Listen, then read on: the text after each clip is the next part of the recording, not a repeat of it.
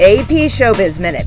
Angelina Jolie rules at Cannes again. The very pregnant star is premiering her latest drama, Clint Eastwood's film, Changeling. Last week, Jolie revealed that she and Brad Pitt are expecting twins as she promoted the animated film, Fu Panda, which also premiered at the festival.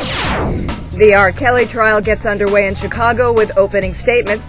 If it's proven that a videotape features the R&B superstar with an underage girl, his child pornography trial could land him a long prison sentence. A suit against Lindsay Lohan by a New York City college student claims Lohan took her $12,000 mink coat without permission and kept it for more than 2 weeks.